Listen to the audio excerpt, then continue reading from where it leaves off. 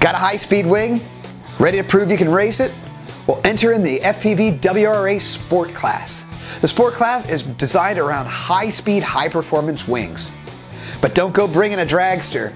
You're going to have to prove you can handle that through chicanes, Immelmans, and other hard maneuvers at breakneck speeds exceeding 100 miles an hour.